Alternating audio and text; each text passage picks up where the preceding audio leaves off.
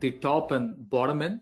So let me go to manage rules and show you this. So I have created one rule to show the top 2 items in green with a gray background. I've created another rule to show the bottom 2 items, on margin with the red font color and mild orange background. So let's take a look at this.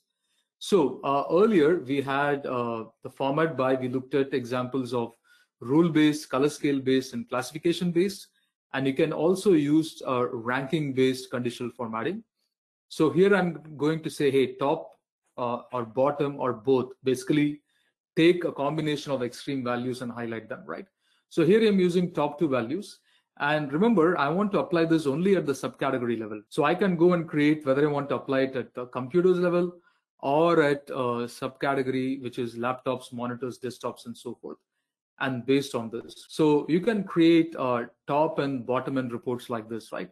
So again, when I go to the top, and then this time when I go to home appliances, I'm going to see the top 2 item and the bottom 2 items.